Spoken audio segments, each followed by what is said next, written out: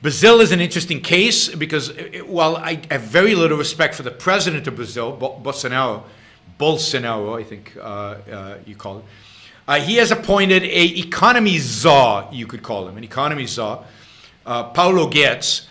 And Paulo Guedes is a real free marketer. I mean, he's a free market economist who really wants to privatize much of the Brazilian industry that is today nationalized. He would like to privatize the whole industry, but Bolsonaro has said he will not.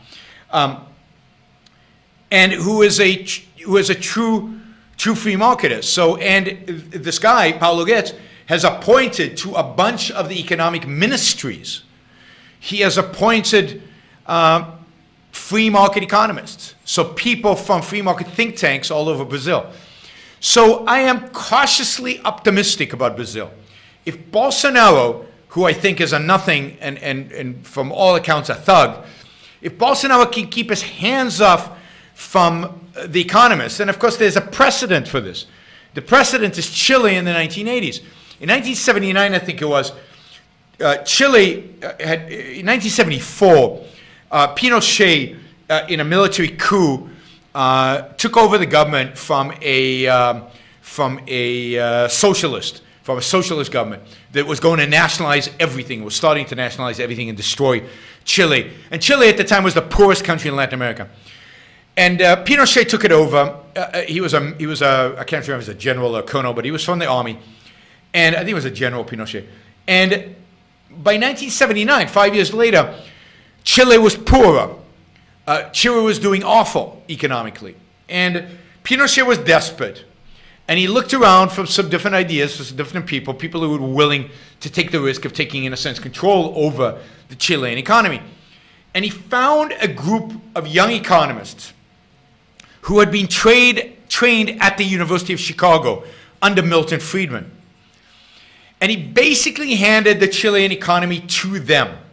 He gave them carte blanche. He gave them full authority to basically do what they wanted with the Chilean economy. It was not Milton Friedman. It was people trained by Milton Friedman.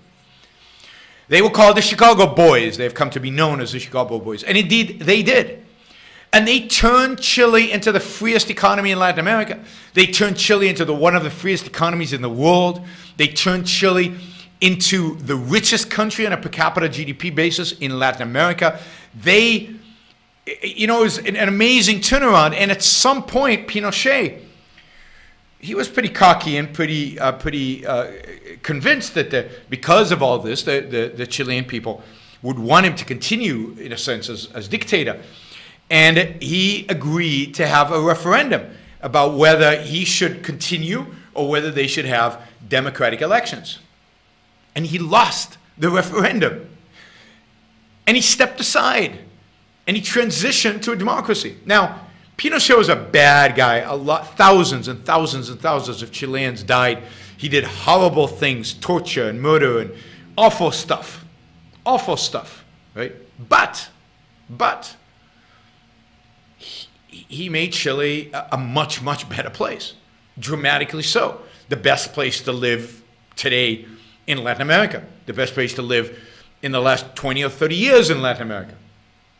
So he revolutionized completely Chile. So net, was he good or was he positive?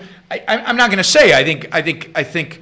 How do you measure the incredible economic success of Chile? How do you measure that as compared to the lives of the people he killed, right?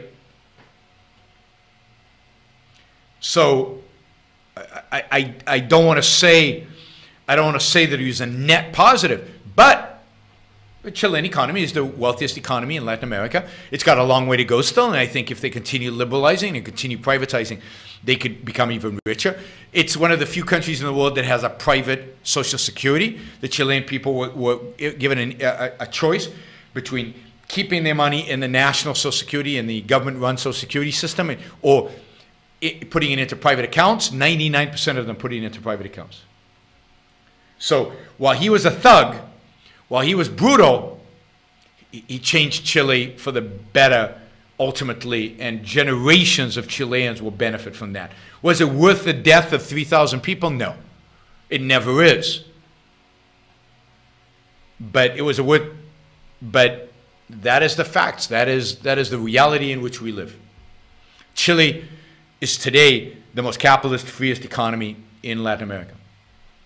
All right, it's called the Chilean miracle, and it's truly amazing. And if Bolsonaro will do the same thing, and I think because, you know, I don't think Bolsonaro is going to kill people. I don't think we're going to see the slaughter. I don't think we're going to see missing people. At least I hope not.